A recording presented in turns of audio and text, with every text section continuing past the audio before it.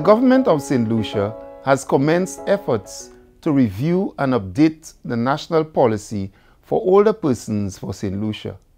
The National Policy for Older Persons was first developed in 2003 and revised in 2013. The policy will ensure that the requirements for healthy aging are addressed and that older persons live in dignity and with security, free from exploitation and physical or mental abuse, and treated with care regardless of age, gender, or socio-economic status. National efforts towards a suitable policy will be informed by the global policy agenda outlined by the United Nations and adopted by CARICOM and the World Health Organization. In addition, the National Policy for Older Persons will also examine all relevant national policies in the health sector and other related sectors. The policy development process is participatory.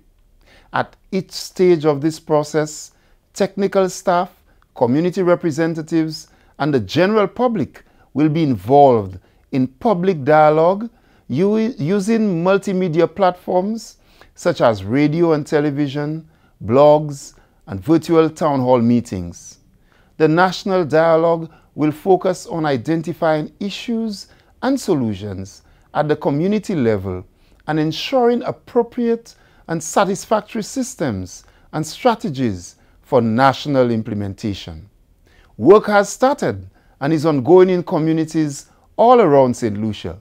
We have commenced dialogue with the homes for the elderly, elderly community groups, and other support organizations.